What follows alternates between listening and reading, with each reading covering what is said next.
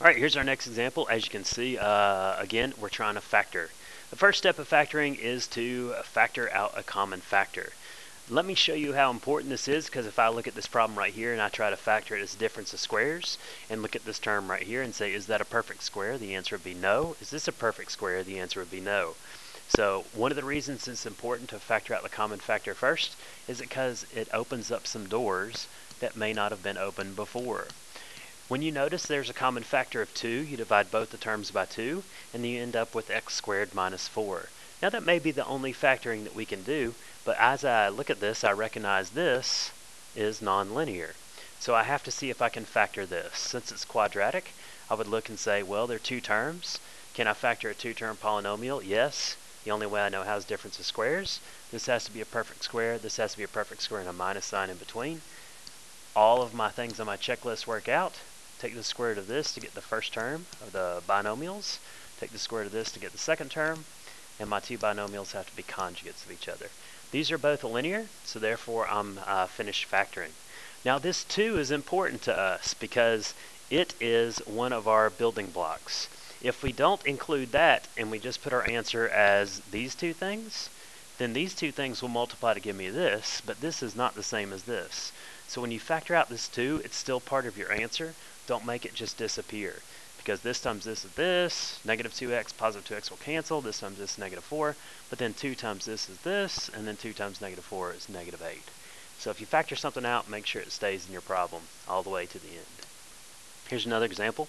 Like I said before, when I'm factoring, I do not like to factor when my leading coefficient is negative. Anytime that's the case, what I will do instead is I will factor out that negative. So when I factor out the negative, I divide both my terms by negative 1. It leaves me x to the 4th minus 1. That's the only common factor, is that negative 1 there. So I'm going to go ahead and try to factor this. Difference of squares.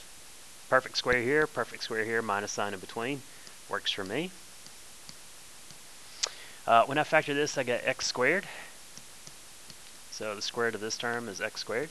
Square root of 1 is 1. Make sure you know that. And then one has to be a plus 1, and the other one has to be a minus 1. So conjugates of each other. Now as you can see, neither of my factors are linear, so I need to try to factor those. So this is binomial, this is a binomial, both of them are quadratic. This is a perfect square, this is a perfect square, but this is a plus sign. So I cannot do difference of squares whenever I have a plus sign in there. However, this is actually difference of squares. So the first one will not factor. There is no sum of squares. But this one is factorable. So I'll get, again, a binomial times a binomial. So be aware of this, because a lot of times, especially on quizzes, I'll give you polynomials that have multiple steps in terms of their factoring. That is the factored form, and again, I can build it back. This times this will give me this. Multiply these 2 together, it gives me this. Distribute the negative, and it gives me my original polynomial. So be aware of that. Always try to factor out the common factor first. Make sure you factor out a negative leading coefficient, because it'll make your factor easier. And make sure once you've factored once that you look and make sure you can't factor again.